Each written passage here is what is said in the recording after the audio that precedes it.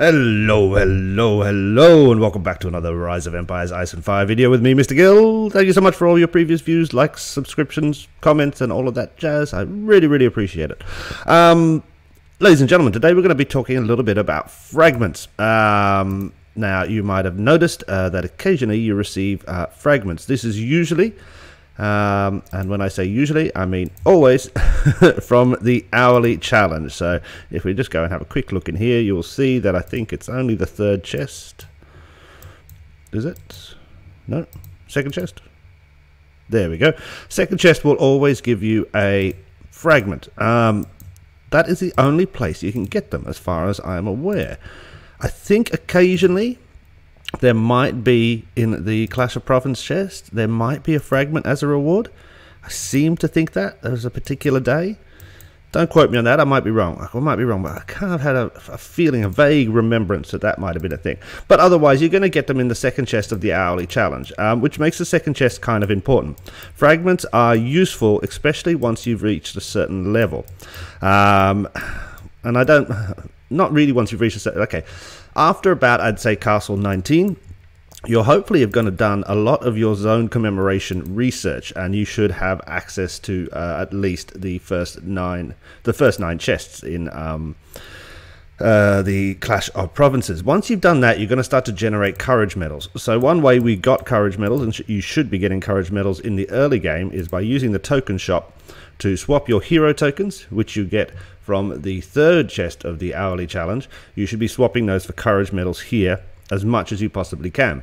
However, once you've got to about that level, you've done the zone commemoration research, you're starting to get courage medals building up, you can stop swapping and you can start to buy fragments. Now, why do we buy fragments? Because it's a relatively, I'm going to say easy, it's not easy, it's a non-random way of getting orange heroes.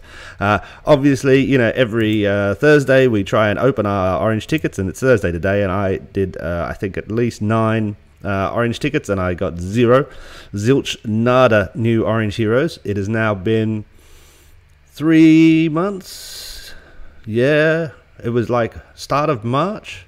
No, not start of March, start of February when I received, yeah, easily start of February when I got my last orange hero. So, you know, relying on the tickets to give you heroes is kind of silly. So once you've kind of got the zone com research done, once you've started to generate a lot more courage medals, you're going to start to swap them as often as you possibly can. Now, when you go into here, you can see here, we can refresh this screen. So I've already done that today, and you can see I bought 5 fragments of Sir Rogelin for 40 tokens. I'm going to refresh it once more because I have some refreshment left there, and see if there's anybody else I want. Now, Elzaro I have as a hero, so I don't necessarily need those. I would need those if I was thinking about doing some upgrading with him, but I'm not. And then these Season 1 and Season 2 I'm not particularly keen on at the moment. If we go into the heroes, we can see who I'm aiming for right now. Excusez-moi. Fragments here. So basically, I've made a decision in that I wanted some of the development heroes. So Plague Doctor here is an orange hero, base level, who will help with the hospitals. And Sir Rogelin here is an orange base level who will help with training, the cavalry training area, the stables. And that will improve all of those things. So I decided I wanted to go for those two. And then I've also decided that in Season 3... where is it? Oh, there. A Living Saint. I believe I did a video on this a while back when the Season 3 hero started for me. I believe Living Saint is the best Season 3 hero, and so I've started to slowly collect the fragments for her as well. Now, this is obviously going to take a long time. I've been changing for fragments now for about, I'm going to say 2 weeks. Yeah, probably about 2 weeks. And basically, I have to go through here every day, and I do the refreshing 5 times a day to see if it gets one of those 3 heroes that I'm looking for, and then I make sure to buy them or swap them for the tokens. That does mean I have to try and hit the third chest in the hourly challenge a couple of times a day minimum. Today is the hardest day, I think, to hit it. Because basically you're going to try and do all of your hero development in like a big whack, aren't you? You're going to put on a 100% Clash of Provinces increase ticket, and you're going to try and use all of your tickets, etc., and get everything done.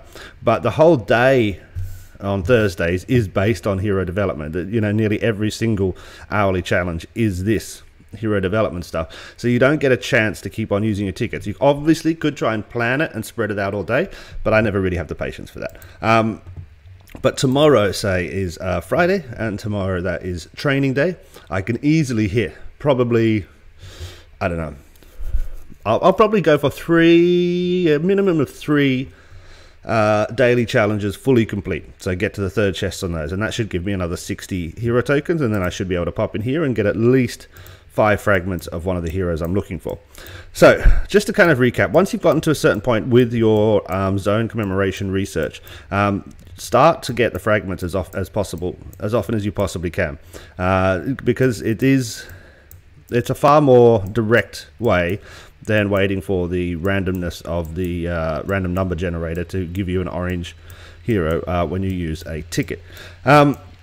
Other than that, that's all I really wanted to say about fragments. I've had a couple of little questions coming in, so I thought I'd just address that quickly, as I haven't spoken about it much before. Thank you so much for watching, and I'll catch you again soon. Cheers, bye.